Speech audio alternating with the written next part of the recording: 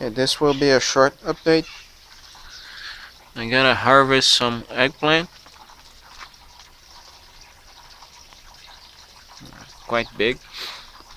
I'm basically working on the Dutch buckets. I did this one last week. The tomato, no, the bell pepper that was sitting here died, so I replaced with this Dutch tomato. I also did a change here. I replaced the 32 mil return PVC pipe with this 50 mil with a larger holes inside. It's better to maintain, to see if there's any debris or dirt inside. So well, yeah, it's better to maintain. So this Dutch bucket here, you should have a tomato, and as you guys can see, it's quite dead. So I'll be replacing the return PVC with this one, and I'm going to plant another tomato there. I only need to add the return hose. It will be essentially like this hose running.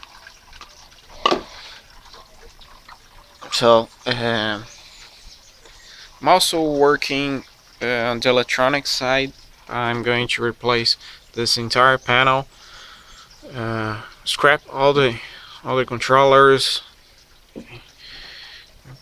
power cords, everything. I'm going to remove and replace with a single controller, a better one with more resources and with Ethernet connectivity, so I can access from the internet. I finally managed to get rid of the weed.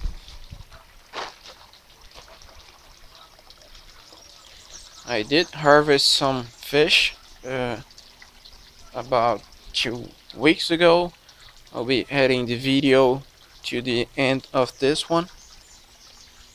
The plants here are huge as usual.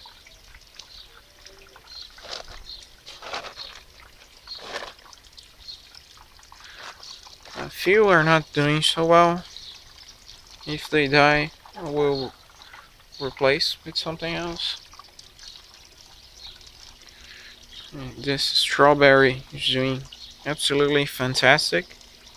Quite big.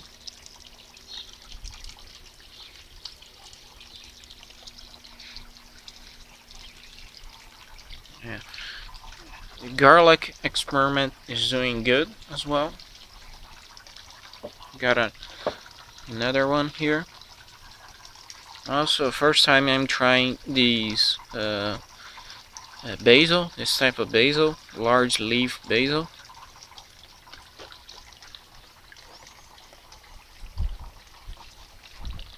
Got some coriander.